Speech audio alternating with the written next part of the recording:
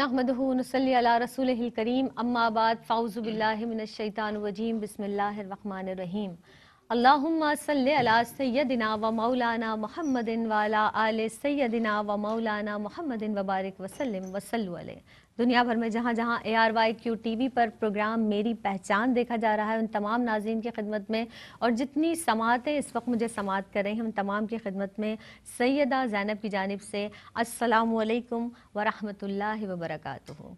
परवरदिगार आलम जो तमाम जहानों का मालिक है, जो खालिक है अर्ज़ो समा का, हम उसी की इबादत करते हैं और हमारा ये ईमान, ये अक़ीदा है कि बेशक हमें उसी की जानिब लौट कर जाना है। उस पाक परवरदिगार आलम ने जब इस दुनिया को तख्लीक फ़रमाया, अल्लाह रब्बुल इज़्ज़त ने जब दुनिया को तख्लीक फ़रमाया और इंसान की तख्लीक का जब आगाज़ होता है तो इंसान को अपना नाइब बनाकर परवरदिगार आलम ने इस दुनिया में भेजा, इस दुनिया में मबूस फ़रमाया। जिस तरह से तमाम अंबिया अलैहिस्सलातु वस्सलाम दुनिया में जब तशरीफ़ लाए तो सबसे पहले हज़रत आदम अलैहिस्सलाम को तख्लीक फ़रमाया। यानी किसी भी दौर में हम ये कह सकते हैं कि इस दुनिया को अल्लाह रब्बुल इज़्ज़त ने किसी भी एक रहबर अता फ़रमाया, हर कौम के लिए, हर रहनुमाई के लिए एक रहबर, एक नाइब, एक खलीफा अता फ़रमाया, इस दुनिया में भेजा। और हज़रत आदम अलैहिस्सलाम पहले इंसान, यानी जो अल्लाह रब्बुल इज़्ज़त की पहली तख्लीक, पहले इंसान, और उसके बाद सबसे पहले नबी अलैहिस्सलातु वस्सलाम इस दुनिया में हज़रत आदम अलैहिस्सलाम की सूरत में तशरीफ़ लाए। आज जो हमारा मौजू है वो इसी हवाले से अल्हम्दुलिल्लाह हम गुफ्तगू करेंगे कि अज़मत आदम के हवाले से आज के इस प्रोग्राम में गुफ्तगू की जाएगी। जनाब, जिस तरह से हम हमेशा इस प्रोग्राम में किसी भी मौजू का इंतखाब करते हैं और उस मौजू पर सहर हासिल गुफ्तगू करने के लिए हमारे इस प्रोग्राम में, हमारी इस बज़्म में बहुत ही अच्छी स्कॉलर्स भी मौजूद होती हैं। आज का भी जो पैनल है वो बहुत मज़बूत पैनल है और यहाँ पर जो शख्सियात तशरीफ़ फ़रमा है जिनके गुफ्तगू से आप मुस्तफ़ीद होते हैं, बहुत अच्छी गुफ्तगू फरमाती हैं। हमारे साथ पहली नशिस्त पर तशरीफ़ फरमा है मोहतरमा सादिया अंसारी साहिबा। अस्सलामु अलैकुम व रहमतुल्लाह, और आपको खुश आमदीद कहते हैं। काफ़ी दिन के बाद आज इस प्रोग्राम में आपकी आमद हुई है तो बहुत बहुत शुक्रिया। अस्सलामु अलैकुम व रहमतुल्लाह। उनके साथ साथ अगली नशिस्त पर जो मेहमान शख्सियत तशरीफ़ फरमा हैं उनका अंदाज़ माशाअल्लाह बहुत ही खूबसूरत बेहतरीन अंदाज़ से वो भी दलाइल के साथ गुफ्तगू फरमाती हैं। मोहतरमा इम्तियाज़ जावेद खाकवी साहिबा, अस्सलामु अलैकुम व रहमतुल्लाह, आपको भी खुश आमदीद कहते हैं। वालेकुम अस्सलाम व रहमतुल्लाह। इम्तियाज़ आपा और जिस तरह से सादिया अंसारी साहिबा, आप दोनों ही इस बज़्म में तशरीफ़ फरमाए। हज़रत आदम अलैहिस्सलाम की तख्लीक का ज़िक्र कुरान और हदीस में भी मौजूद है और जिस तरह से जो हमारा आज का मौजू है अज़मत आदम, मैं चाहूँगी कि कुरान और हदीस की रोशनी में यहाँ से बयान शुरू करते हैं। कुछ इरशाद फरमाइएगा। औज़ु बिल्लाहि मिनश शैतानिर रजीम, बिस्मिल्लाहिर रहमानिर रहीम, वस्सलातु वस्सलामु अला सय्यदिल अंबिया वल मुरसलीन। बहुत ही अहम और बहुत ही खूबसूरत मौजू का इंतखाब किया गया है क्योंकि हम इंसान होते हुए बहुत कुछ जो है वो भुलाए बैठे हैं और जानते नहीं हैं कि हमारी तख्लीक क्यों हुई और अल्लाह तबारक व तआला ने हमें क्या शर्फ़ और फ़जीलत बख्शी है। कुरान मजीद फ़ुरक़ान हमीद में आदम अलैहिस्सलाम की तख्लीक का ज़िक्र अल्लाह तबारक व तआला ने कई मकामात पे किया है, जिनमें दो मकामात का मैं ज़िक्र करूँगी। लेकिन उससे पहले मैं ये बतलाना चाहूँगी, अल्लामा बग़वी रहमतुल्लाह तआला अलैह जो है वो लिखते हैं कि अल्लाह तबारक व तआला ने अव्वल आसमान को, ज़मीन को, मलाइका को और जिन्नात को पैदा फरमाया और मलाइका को आसमान में कायम फरमाया और जिन्नात को ज़मीन पर कायम फरमाया। उसके बाद अल्लाह तबारक, ये जो जिन्नात थे ये बहुत ज़्यादा फ़साद ज़मीन में मचाने लगे और बहुत ज़्यादा बुग़्ज़ और अदावत और खूंरेज़ी शुरू हो गई। अल्लाह तबारक व तआला ने जब आदम की तख्लीक का इरादा फरमाया तो अल्लाह तबारक व तआला ने एक ग्रोह भेजा फ़रिश्तों का जो आए ज़मीन पर। उन्होंने धकेल दिया उन तमाम जिन्नात को पहाड़ों में, समंदरों की तरफ और जज़ीरों पर जी। तो ये पहला जो एहतमाम था तख्लीक का वो इस तरह से हुआ। उसके बाद अल्लाह तबारक व तआला सूरह बकरा शरीफ में 30 से 34 नंबर तक की आयत हैं, उनके अंदर अल्लाह तबारक व तआला इरशाद फरमाते हैं कि वइज़ क़ाला रब्बुका लिल मलाइकती, आप याद कीजिए कि आपके रब ने फरिश्तों से कहा انی جاعلن فی الارض خلیفہ، کہ میں ایک تخلیق کا میں نے ارادہ کیا ہے اور میں ایک انسان کو بنانے والا ہوں اور اس کو میں اپنا نائب بنانے والا ہوں. جی اللہ سے عرض کیا کہ یا رب العالمین تو ایسے کو بنائے گا اپنا نائب کہ جو زمین میں جا کر فساد مچائے گا. یہ بجتی کھنکتی گارے اور مٹی سے بنا ہوا انسان تو یہ زمین میں جا کے فساد جو ہے فرمائے گا. یعنی رب کی مصلحت اور حکمت خلافت جاننے کے لیے فرشتوں نے یہ سوال عرض کیا. تو اللہ تبارک و تعالیٰ نے فرمایا کہ میں نے اس کو تمام اشیاء کے علم جو ہیں وہ علوم جو ہے وہ عطا کیے ہیں اور فرشتوں سے اس کے بارے میں ان کے وہ اشیاء سامنے رکھے اور سوال کیا کہ تم بتاؤ کہ تم جانتے ہو ان کے نام. تو فرمایا کہ سبحانک لا علم لنا الا ما علمتنا. تو اللہ تبارک و تعالیٰ نے پھر فرمایا کہ فرشتوں کو سجدہ کرنے کا اللہ نے فرشتوں کو حکم دیا. سورہ حجر کے اندر 29-30 نمبر کی آیت میں اللہ 28-29 میں آیت میں اللہ تبارک و تعالیٰ فرماتے ہیں وَإِذْ قَالَ رَبُّكَ لِلْمَلَائِكَةِ، یعنی کہ آپ یاد کیجئے کہ میں نے ملائکہ فرشتوں سے کہا انی خالق بشرا من صلصال من حمأ مسنون، کہ میں ایک تخلیق کرنے والا ہوں کھنکھناتے سڑے ہوئے گارے اور مٹی سے ایک بشر بنانے والا ہوں. فیضا سویتہ، تو جب میں بصورت انسانیہ میں اس کو درست کر لوں، اس کو سنوار لوں، تو پھر فرشتوں سے فرمایا کہ وَنَفَخْتُ فِيهِ مِن رُوحِي، اور جب میں اس میں اپنی روح پھونک دوں فَقَعُوا لَهُ ساجدین، تو پھر تم سجدے میں گر جانا اس انسان کے سامنے. یہ عظمت شان اللہ تبارک و تعالیٰ نے آدم علیہ السلام کی جو بیان فرمائی ہے. یہ جو روح پھونکنا ہے اللہ تبارک و تعالیٰ کا جو اعزاز جو عطا کرنا ہے آدم علیہ السلام کو، تو اللہ نے جو آدم کی تخلیق کی اور تمام فرشتوں اور اجنہ کو اور تمام مخلوقات پر فضیلت عطا فرمائی، یہ ایسی نعمت ہے جو کل بنی آدم کو شامل ہے. یعنی کل بنی آدم. حضور پر نور علیہ السلام نے ارشاد فرمایا اس حدیث کی روح سے جو ہمیں آدم کی تخلیق کا پتہ چلتا ہے کہ عدیم زمین یعنی روح زمین سے آدم علیہ السلام کو پیدا کیا.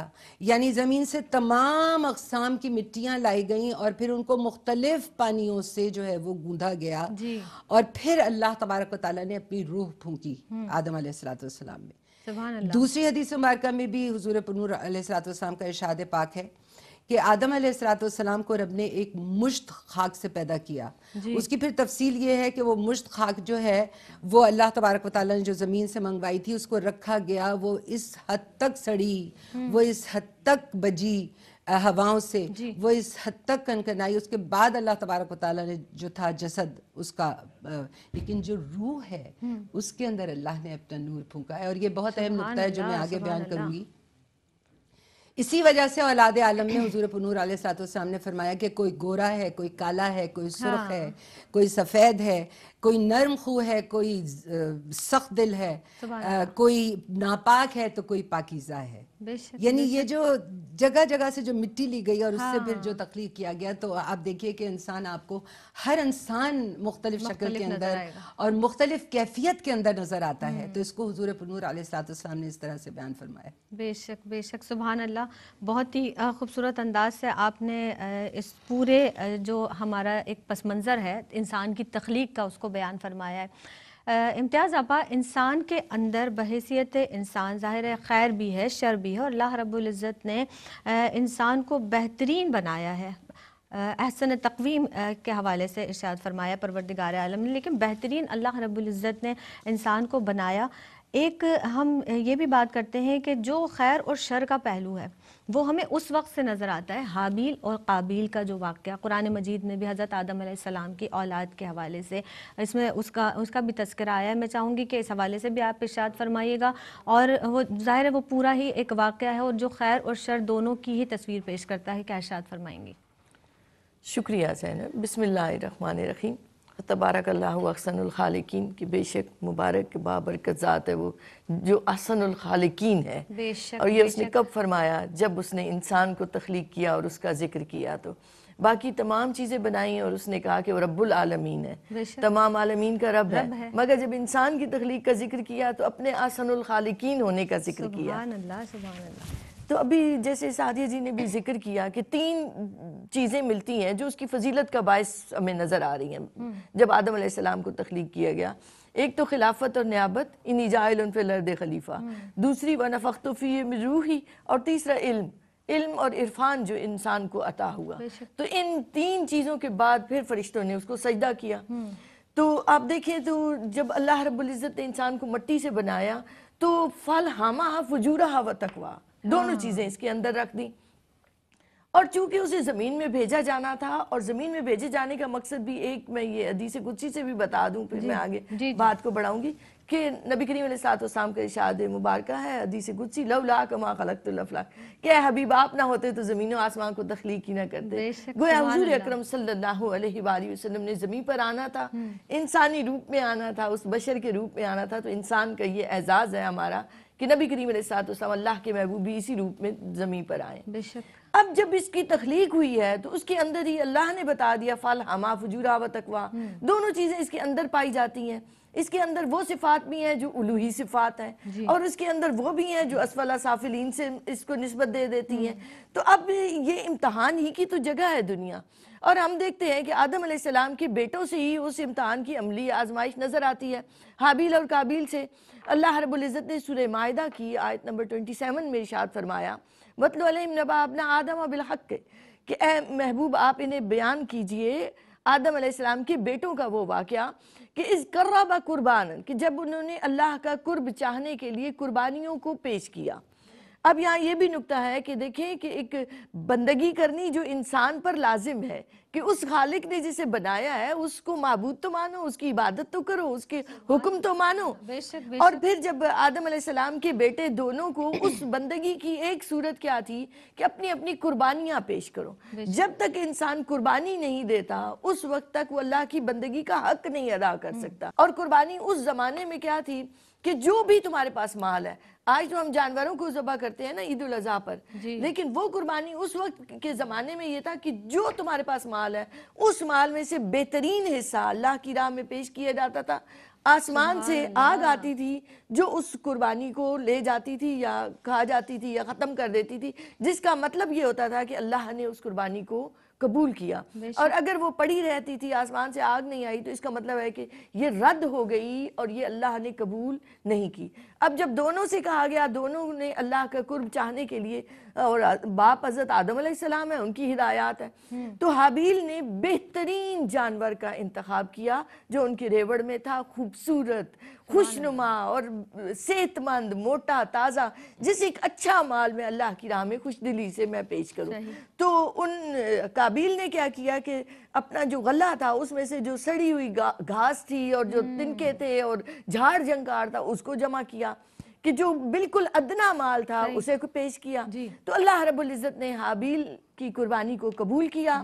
وہ آئی اور وہ بچہ جو بھی جانور تھا وہ لے گئی اور ان کی پڑی رہ گئی، قابیل کی پڑی رہ گئی. اب قابیل حسد کے مارے، اب یہ انسان کے اندر خیر اور شر چونکہ دونوں ہیں، اور حابیل اور قابیل اس کی علامت بن کر سامنے آ رہے ہیں. حابیل نے اللہ کی بندگی کی، اللہ کا حکم مانا. اب قابیل نے حسد کے مارے یہ کہا کہ میں تمہیں قتل کر دوں گا، میں تمہیں مار دوں گا.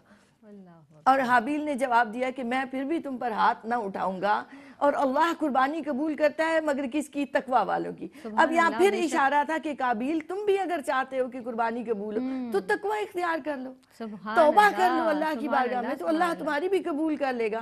تو اس حسد اور جلن سے باہر آ جاؤ. تو مگر قابیل نے اس کو قبول نہ کیا، اس اشارے کو بھی نہ سمجھا، نہ تقوی کو اختیار کیا. نتیجہ یہ نکلا کہ اللہ کی بارگاہ سے رد ہو گیا.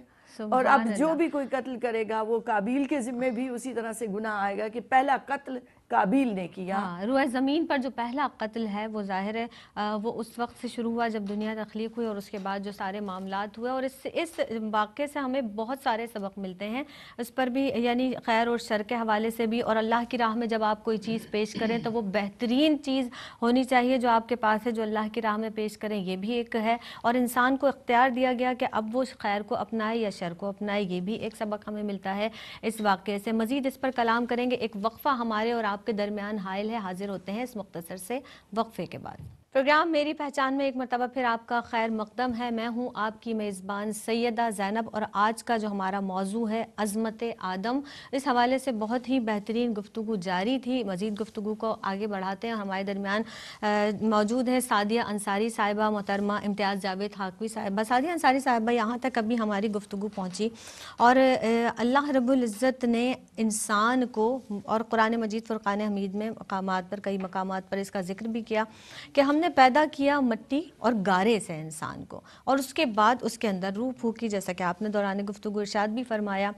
اس کے ساتھ ساتھ یہ بتائیے گا کہ پروردگار عالم کا جو ایک خطاب ہے نا, اس کا انداز بڑا حسین ہے. جب ہم قرآن مجید فرقان حمید کی تلاوت بھی کرتے ہیں اور تراجم کے ساتھ اس کی جب تفسیر پڑھتے ہیں, ترجمہ بھی پڑھتے ہیں, تو بہت ہی خوبصورت جو خطاب ہے اللہ رب العزت کا وہ بڑا خوبصورت ہے کہ ہم نے تمہیں مٹی اور گارے سے پیدا کیا, پھر روح پھونکی, پھر دل بھی دیا, آنکھیں دی, کان دیے. لیکن پروردگار عالم دیکھیں کہ انسان کے لیے آگے کیا فرماتے ہیں, لیکن شکر تم ذرا کم کرتے ہو. تو ایک تو اس میں یہ ہے کہ انسان کو شکر گزاری بھی سکھائی گئی. میں آپ سے یہ پوچھنا چاہوں گی کہ مزید اس حوالے سے کیا ارشاد فرمائیں گے کہ انسان کی جو تخلیق ہے قرآن مجید فرقان حمید کی روشنی میں, اس کو مزید آگے بڑھائیے گا. دیکھیے زینب, جو آپ ابھی گفتگو کر رہی تھی, اللہ تبارک و تعالیٰ وہی اسی طرف لے کر آنا چاہتا ہے انسان کو. لہٰذا اس نے سورہ واقعہ کی 62 آیت میں اور سورہ طارق کی 5 نمبر کی آیت میں تخلیق جو تمہاری ہوئی ہے اس پر غور کرنے کا حکم دیا ہے کہ اس پر غور کرو. اور آگے جتنی میں آپ کو آیت بتاؤں گی اس میں اللہ تبارک و تعالیٰ کا ایک انداز تنبیہ ہے, ایک سرزنش ہے, ایک کیفیت ہے جس میں وہ انسان کو دیکھنا چاہتا ہے کہ آخر غور کیوں نہیں کر رہے ہو, تمہاری تخلیق اتنی عظمت والی شان اللہ تبارک و تعالیٰ نے بیان فرمائی ہے. جیسے کہ سورہ مومنون میں فرمایا کہ ہم نے انسان کو مٹی کے جوہر سے پیدا کیا ہے. جیسے کہ سورہ رحمان میں فرمایا خلق الانسان من صلصال فخار, ٹھیکرے کی طرح کھنکھناتی مٹی سے پیدا کیا ہے. دوسرے مقامات پر قرآن پاک میں فرمایا اسی نے جوڑا جوڑا بنایا, یعنی نر اور مادہ پیدا فرمائے. پھر اس کی نسل, پھر اس کی جو نسل ہے وہ حقیر پانی کے نچوڑ سے پیدا کی. یعنی اللہ تبارک و تعالیٰ تخلیق کو بہت کھلے ہوئے واضح طور کے اوپر بیان فرما رہے ہیں. پھر سورہ دہر میں فرمایا کہ ہم نے انسان کو مخلوط نطفے سے پیدا کیا تاکہ اس کو آزمائیں, ہم نے اس کو سنتا دیکھتا بنایا ہے. یہ اللہ تبارک و تعالیٰ ارشاد فرما رہے ہیں. پھر سورہ حج کی 5 نمبر کی آیت میں کہ رحم مادر میں محفوظ جگہ پر اس کی پرورش کی. دوسرے مقامات پہ فرمایا لہو کے لوتھڑے سے بوٹی کا بننا, یا نر اور مادہ جنس کا جو ہے وہ بننا, گوشت کے لوتھڑے سے پھر ہڈیوں کا بننا, اور پھر 3 اندھیروں میں پرورش پانا. یہ سارا کا سارا اللہ تبارک و تعالیٰ نے بتایا ہے. اور آج کی سائنس جب ایک اس مرحلے کو ثابت کر رہی ہے نا, تو مسلمان کو تو دنگ رہ جانا چاہیے کہ ہم کس چیز سے غافل ہیں. ہم اپنی اس سے غافل ہیں تخلیق سے کہ جو اللہ تبارک و تعالیٰ نے جس پر غور کرنے کا حکم دیا ہے. تو سورہ نوح میں اللہ پاک فرماتا ہے تم کو کیا ہو گیا کہ تم اللہ کی عظمت کا اعتقاد یعنی اس کی برتری کا عقیدہ نہیں رکھتے ہو. یعنی اس طرح سے فرما کے حالانکہ اس نے تمہیں طرح طرح کی حالتوں سے بنایا ہے, طرح طرح کی حالتوں کا پیدا کیا ہے. پھر سورہ تغابن میں فرمایا وہی ہے جس نے پیدا کیا ہے فمن شاء فلیؤمن ومن شاء فلیکفر. کوئی چاہتا ہے تو وہ ایمان لے آتا ہے, تو کوئی چاہتا ہے وہ کفر کرتا ہے. بندے سب اللہ کے ہیں. پھر سورہ یونس میں فرمایا ہم نے لوگوں کو ملک میں خلیفہ بنایا ہے اپنا, تاکہ دیکھیں کہ تم کیسے کام کرتے ہو. یعنی وہ جو ایک اعزاز اور اکرام ہے, تو مجھے اپنی ذمہ داری سمجھنی ہے. پہلے مجھے وہ سمجھنا ہے اپنے منصب کی, وہ تمام کیفیات سمجھنی ہے جن پر مجھے لے کر اپنی زندگی کو چلنا ہے, تاکہ تم کیسے کام کرتے ہو. اللہ تبارک و تعالیٰ تمہیں آزما رہا ہے تمہارے عمل کے لحاظ سے, عمل کے لحاظ سے یہ جزا اور سزا تمہیں دے رہا ہے. یہ زندگی اور موت کا سلسلہ تمہارے لیے آزمائش ہے. تمہارے لیے موت اور حیات تخلیق کی ہے تاکہ تم احسن عمل کرو. اب احسن عمل تمہیں تمہاری کتاب ہدایت بتائے گی, تمہاری تمہارا جو اللہ کا کلام ہے اس کے اندر غور اور فکر تمہیں بتائے گا کہ تمہارا کون سا وہ عمل ہے. جانو کہ نائب کی حیثیت سے تمہارے اندر کیا ذمہ داریاں ہیں. تو بلند مقام پہ پیدا کیا. انسانوں میں انبیاء علیہ السلام تشریف لائے بشری صورت میں. پھر اللہ کے اولیاء عظام ہیں جن کو اللہ تعالیٰ نے اس امت کے لیے اور پچھلی امتوں کے لیے بھی مشعل راہ بننے کے لیے بتلایا کہ دیکھو انسان کا کمال ولایت ہے, انسان کا کمال اللہ سے دوستی ہے. تو یہ تمہاری تخلیق ہے جس میں حضور پرنور علیہ السلام نے فرمایا پوری مخلوق اللہ کا کنبہ ہے. یعنی ہم اگر یہ پڑھیں یہ چھوٹی چھوٹی احادیث مبارکہ تو ہم جانیں اپنی تخلیق کو کہ اللہ نے کتنا عظیم الشان مقام کہ ہمیں اپنی خلق عیال فرما دیا. اور پھر فرمایا کہ انسان کان کی مانند ہے, یعنی کوئلے کی کان کی مانند ہے جس میں سے کتنا نفع ہے جو دنیا کے اندر جاتا ہے, اور کتنے ایسے طریقے ہیں جن سے وہ تم کوئلہ استعمال کرتے ہو تو تمہارے لیے نفع کا باعث بنتا ہو. اور معدن ہے یعنی کہ سونا ہے. تو انسان کو معدنیات میں سے سونا فرمایا حضور پرنور علیہ السلام کی حدیث نے. یہ ہماری شان ہے, یہ ہماری تخلیق ہے.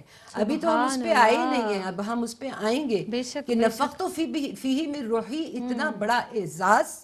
اس کے بعد یعنی اس وقت تخلیق مکمل نہیں ہوئی, اس سے پہلے سجدے کا حکم بھی نہیں ہوا.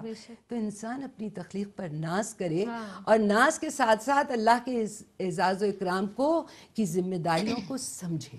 اچھا, ہم پہلے تو انسان اپنی تخلیق پر ایک تو ناز کرے, غور و فکر کرے, تدبر کرے, تفکر بھی کرے کہ آپ کو کس چیز سے بنایا. ہمیں بتایا گیا امتیاز آپا کہ مٹی سے بنایا, یعنی انسان کی جو ابتدا ہے وہ مٹی اور گارے سے ہے, اور اس کے بعد ہمارا جو اختتام ہے وہ بھی مٹی پر ہے. یعنی ہم کس چیز سے بنے, پروردگار عالم نے ہمیں یہ بھی بتا دیا کہ تم تکبر میں نہ پڑو, یعنی تمہاری جو تخلیق ہے وہ مٹی سے, ہمیں واپس مٹی میں ہی مل جانا ہے.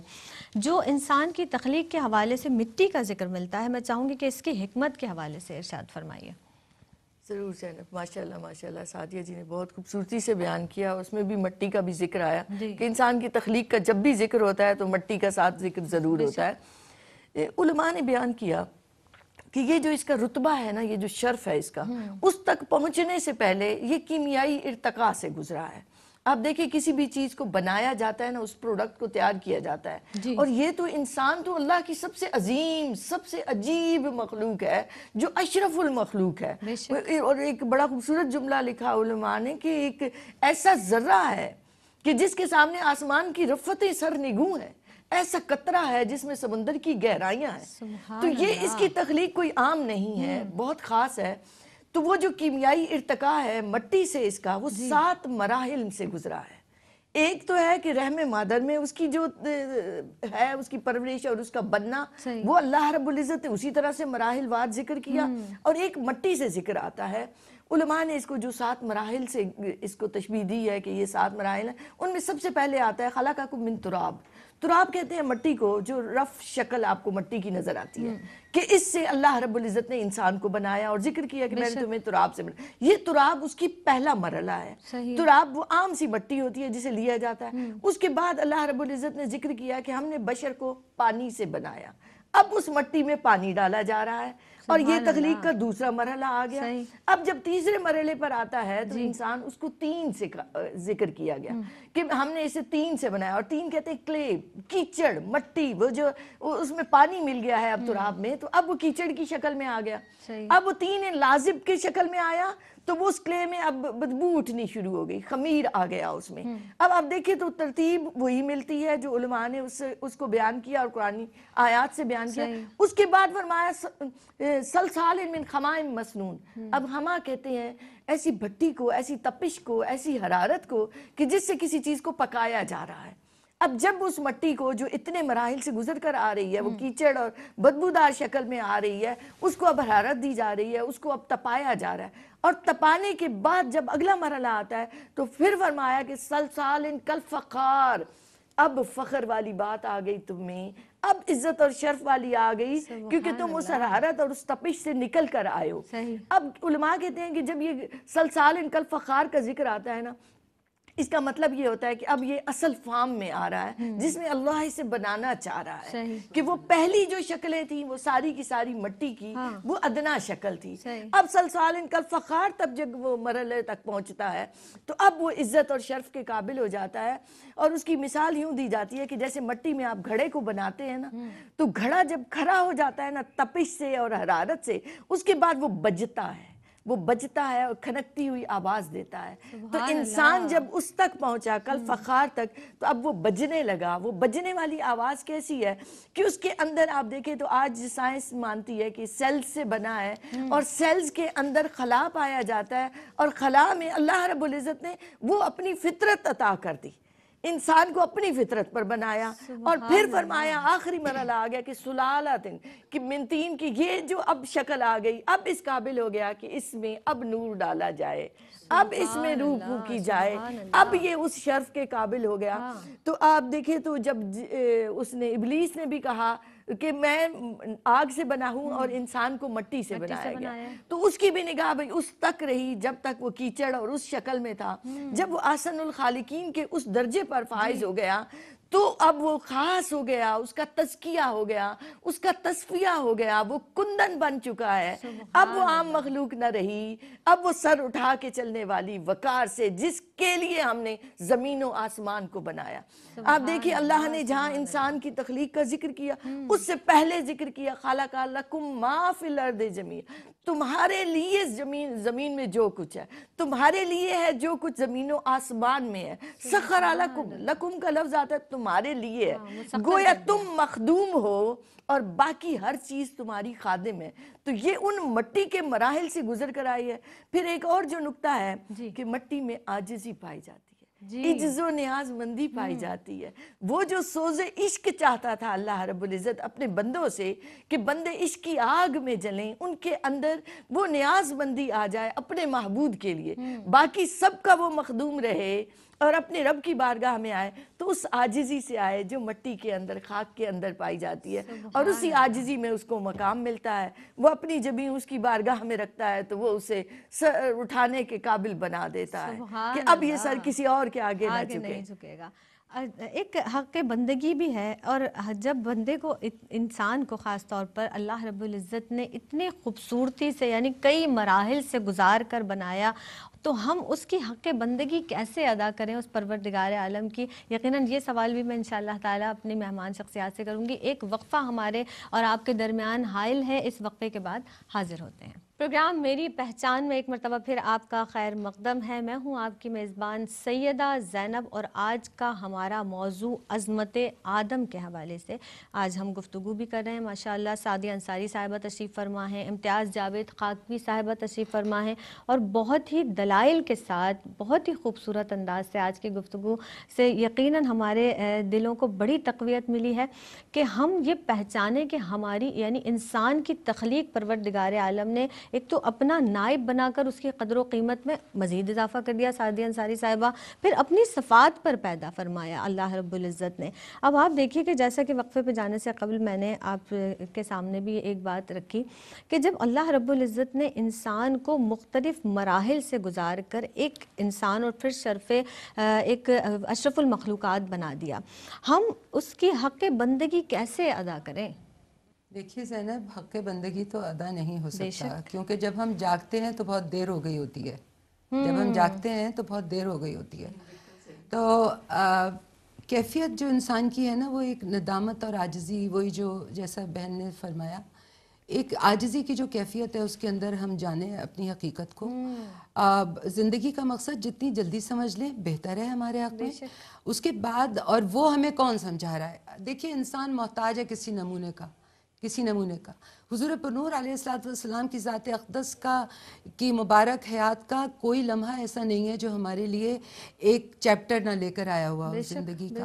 تو وہ زندگی کے جو چیپٹرز ہیں وہ سارے ہر قدم پر آپ کو ایک نمونے کی ضرورت ہے, آپ کے لیے ایک تیار ہے اللہ تبارک و تعالیٰ نے. تو آپ کو جتنا آپ قربت رسول اللہ صلی اللہ علیہ وآلہ وسلم, آپ کی قربت کا فیض, آپ کی صحبت میں جب ہم ان کی سنتوں اور ان کی سیرت مبارکہ پر عمل کرنا شروع کر دیں گے تو دراصل ہم ان کی صحبت میں ہیں اور ہمیں پھر اس کے بعد وہاں سے فیض ملتا ہے. اور ظاہر ہے کہ آپ ہی واسطہ اور وسیلہ ہیں اللہ تبارک و تعالیٰ کی معرفت کا اور اللہ تبارک و تعالیٰ کی قربت کے فیض کا.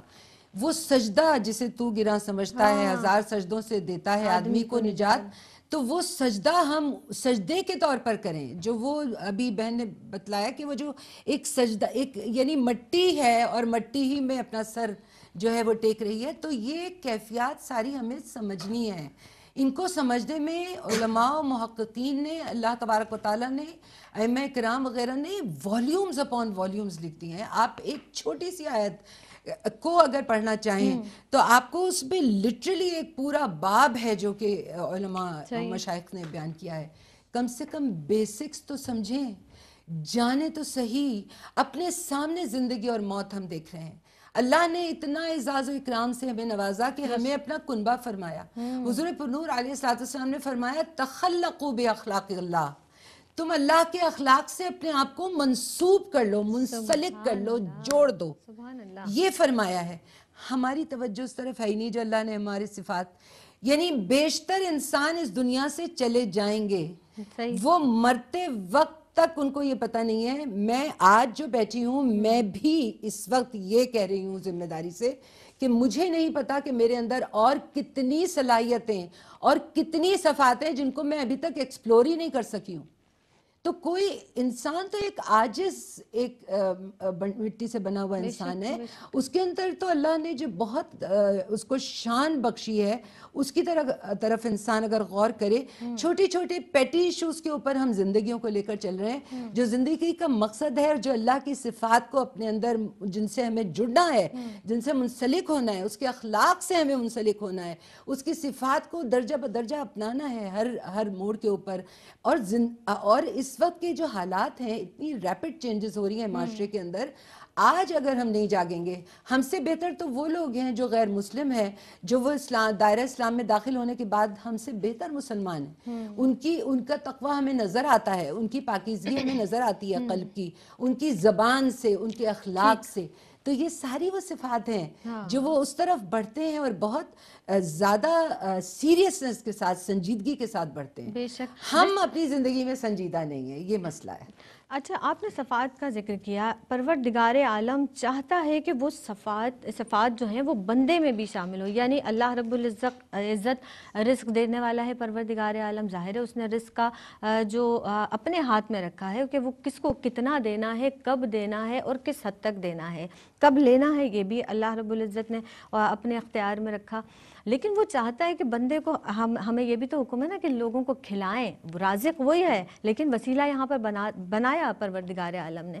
پھر وہ معاف کرنے والا ہے, توبہ کو قبول کرنے والا ہے, بخشنے والا ہے. لیکن اس نے ہمیں بھی, بندے کو بھی حکم دیا پروردگار عالم نے کہ کسی شخص سے کوئی بات, کوئی ایسی خطا سرزد ہو جائے تو تم بھی معاف کر دیا کرو. یعنی معافی کی صفت ہمارے اندر بھی ہونی چاہیے. امتیاز آپا, سوال میں یہ کرنا چاہوں گی کہ جب اتنی عاجزی انسان کے اندر ہو, جیسے عاجزی کی بھی بات ہوئی ابھی, انکساری ہے, کیوں ہم کس وجہ سے, ہماری تخلیق کا ہمیں پتہ چل گیا, پھر ہم کیوں کس زوم میں ہیں, کس تکبر میں ہیں, کس چیز میں مبتلا ہیں کہ جو ہم کبھی کبھی کسی کو کمتر محسوس کرنے لگتے ہیں, اپنے آپ کو بڑا محسوس کرنے لگتے ہیں. زینب دیکھیں نا, اللہ رب العزت نے انسان کو چونکہ اشرف المخلوق بنا دیا ہے.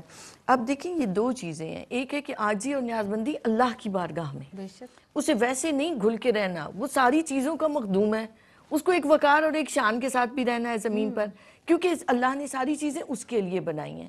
اب حق تو یہ ہے کہ حق ادا نہ ہوا, وہ اللہ کی طرف جائے تو صبغت اللہ, پھر اللہ کا رنگ اس پر چڑھے, اس کی صفات اس کے اندر سے اجاگر ہوں. جیسے ابھی سادیہ جی نے بھی کہا کہ اپنے آپ کو تو ایکسپلور کرو, اپنی صفات کو تو پہچانو, اپنے آپ کو تو جان لو. اور خود کو جب پہچان لیتا ہے, من عرف نفسہ فقد عرف ربہ, تو وہ رحمان تک جا پہنچتا ہے, مگر اپنی پہچان تو اسے مل نہیں رہی. اب نکتہ ایک اور میں آپ کے سامنے یہ رکھنا چاہ رہی ہوں کہ دیکھیں, انسان جب اپنی طاقت سے واقف نہیں ہے, اپنی شرف سے واقف نہیں ہے, عظمتوں کا اس کو پتہ نہیں, تو کیا ہوتا ہے معاشرے میں.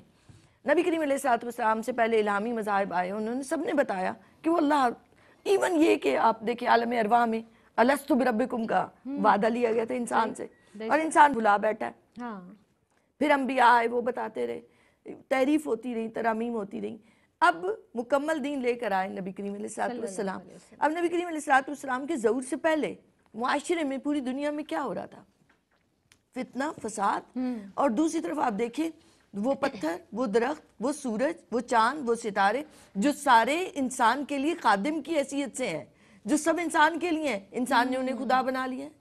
انسان کو پتہ ہی نہیں چل رہا، وہ پتھروں کے بت بنا کے ان کے آگے سجدہ ریز ہو رہا ہے، کہیں درختوں کو، کہیں آگ کو خدا سمجھ رہا ہے، کہیں سورج کی پوجا کر رہا ہے. تو اپنے شرف اور اپنی عظمتوں اس کو بھلا کر وہ ہر چیز کے آگے جھکتا چلا جا رہا ہے، جبکہ اسے جھکنا اللہ کی بارگاہ میں تھا.